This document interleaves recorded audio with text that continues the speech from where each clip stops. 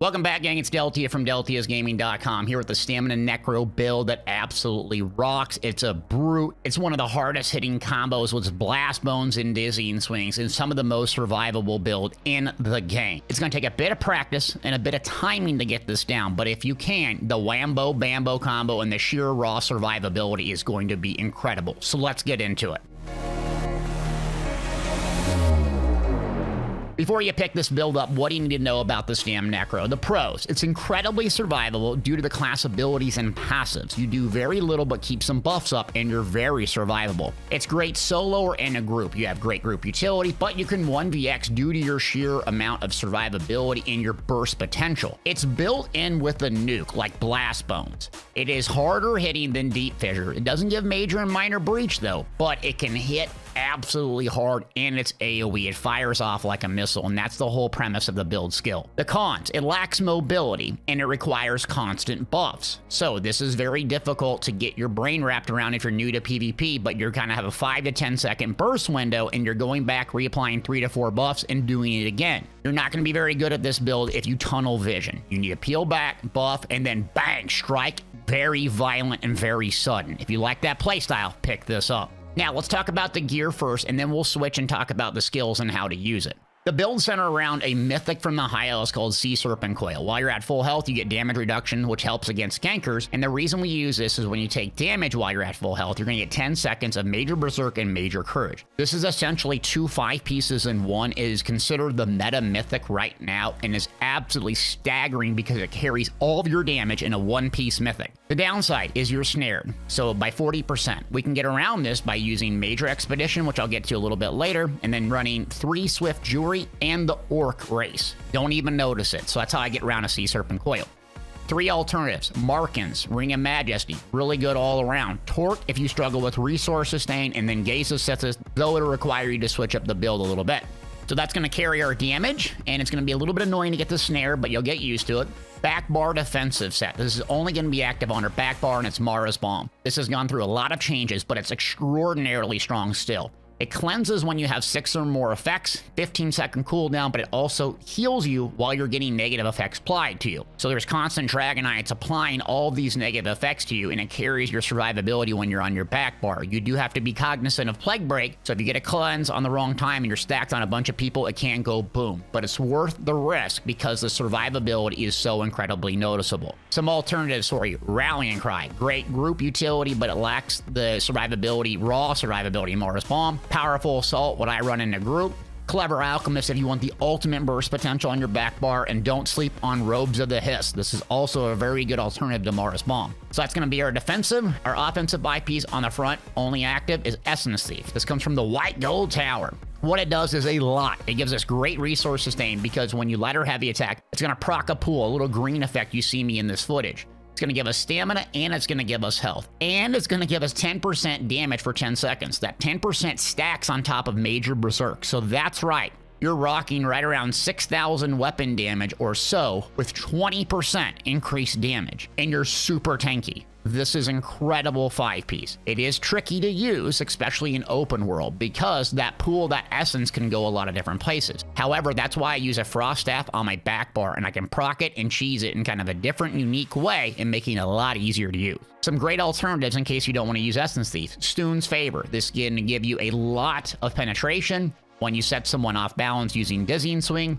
Plague Break if you like the big, huge AoE nuke bomb plays. Order's Wrath, very good craftable set alternative. And now we're getting to the Monster Helm and Balorg. So with this setup running Essence Thief, I really don't struggle with Resource Sustain running Tripods, so I go with Balorg because it provides the most burst. The more ultimate you save, and when you use it, the harder it hits. You're going to get pen, you're going to get weapon and spell damage, and it's going to be absolute nuke. So you can actually save up to 500 in between fights for a super violent sudden Blast Bone D-Swing combo that levels everybody, and that's typically what you see. But don't be afraid to use your ultimate a little earlier if you need to, just because you can finish off targets, and it'll give you a little bit of emphasis on weapon and pen. One of the best burst potential 2 pieces in the game. Magma Incarnate's another great alternative, just all around group and solo. And then don't sleep on Engine Guardian. If you struggle with the resource sustain, you just can't get the Necro down, this will carry your survivability and your resource sustain. And then we have a 1-piece left, and that's just Trainee base game.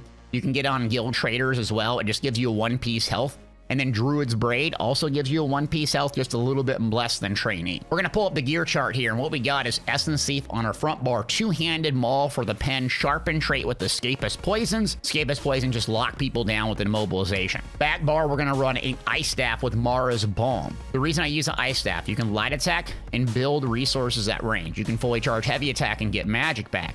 You don't slot the Tri-Focus passive, and you use stamina to block, just like Sword and Shield, and it also gives you the same mitigation as Sword and Shield. It doesn't cut your enchant in half, and it doesn't cut your trait in half, making it very, very good. You can also light attack, bar swap, and if you land the light attack on your front bar, it will proc Essence Thief as you close the gap, and that's the trick to using this. So I'm going to run 3 heavy, 3 medium, 1 light.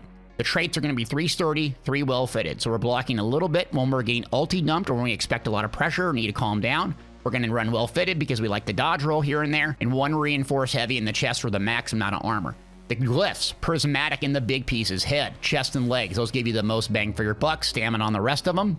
And then we're going to run 3 swift, which is critical traits on the jewelry with weapon damage. The reason I run 3 weapon damage, I don't need stamina recovery if I'm running the Essence Thief loadout because it's just so strong in resource sustain. And the 3 swift really counters the Sea Serpent Coil. You don't even notice it. This gives you a blend of huge weapon damage and a massive amount of penetration, plus big, huge buffs with Essence Thief and Sea Serpent Coil. Absolutely deletes. Now, let's talk about the skills real quick. I'm going to run these down, and then I'm going to show you in the gameplay footage how to use them. Blast Bones. This is our main nuke at range. You're going to maintain as priority number 1.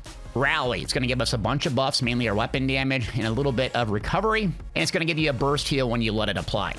Camouflage Hunter. This is mainly slotted for the crit damage. It makes your build very simple, and it hits harder with the Fighter's Guild, giving you 3% weapon damage for slotting it. Consider this your flex spot. You like a gap closer, you use Stampede. You need more resources, you use Mortal Coil. You want to get more ultimate, and you use Necrotic Potence.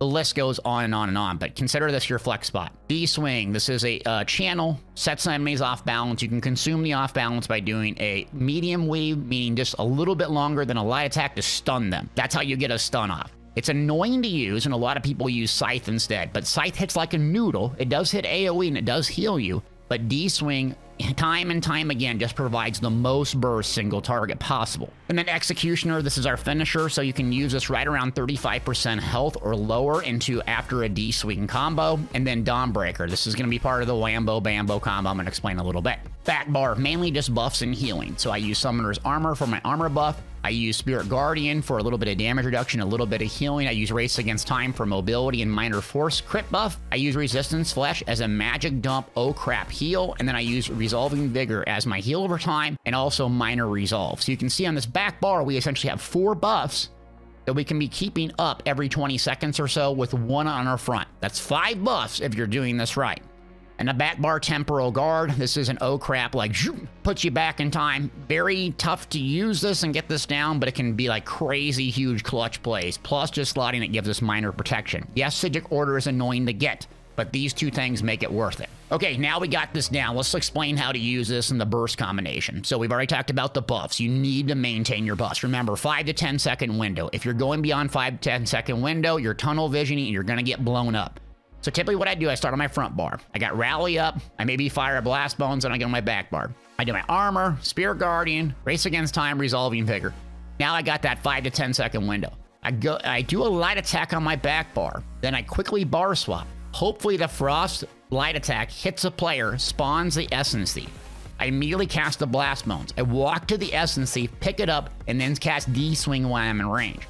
As soon as the Dizzying Swing lands, I do a medium weave to stun them.